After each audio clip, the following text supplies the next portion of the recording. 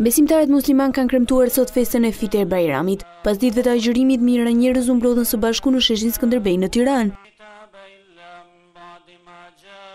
Festimet e Fiter Bajramit filluan që në orët e para të mëngjesit të sotëm me namazin e sabahut, ndërsa sheshi Skënderbej ishte i mbushur plot me besimtarë. Kreu i Komunitetit Mysliman të Shqipërisë, Bujar Spahiu, u lut që Zoti ta begatojë, ta mbush me mirësi dhe paqe këtë vend. I lutem Zotit me dëshirën më të madhe që kjo festë të sjellë në shtëpitë e shqiptarëve paqe, kënaqësi, gëzim dhe harmoni.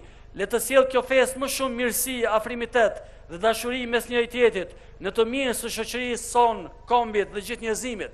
I lutem Allahut xhaleshanuhu që të na bëjë neve prej atyre besimtarëve të drejtë dhe të denj, që e kuptojmë njëri tjetrin dhe shfaqim dashurinë ndaj njëri tjetrit dhe respektin ndaj njëri tjetrit. Pjesëmarrësit e shumtë u përshëndetën me njëri tjetrin, duke ndarë momente gëzimi dhe emocione. Fiter Bajrami është festa e cila bëhet pas mbarimit të muajit të Ramazanit. Myslimanët para ditës së Bajramit shpërndajnë lëmosh, solidarizohen me të varfrit për ta festuar së bashku këtë festë. Urimi në këtë ditë të veçantë për besimtarët musliman nuk ka munguar as nga politika. Kryeministri Edi Rama ka postuar në rrjetet sociale një foto nga xhamia e namazit si po ndërtohet, ndërsa mbi të shkruan gëzuar Bajramin. Kreu i demokrat Lulzim Basha ka uruar që Zoti të pranojë sakrificat dhe lutjet e besimtarëve. Edhe kryebashkia Kuvelia i ka uruar besimtarët musliman, ndërkohë që sot është duke zhvilluar dhe një fushat bamirësie për familjet e prekura nga tërmeti në qarkun e Korçës.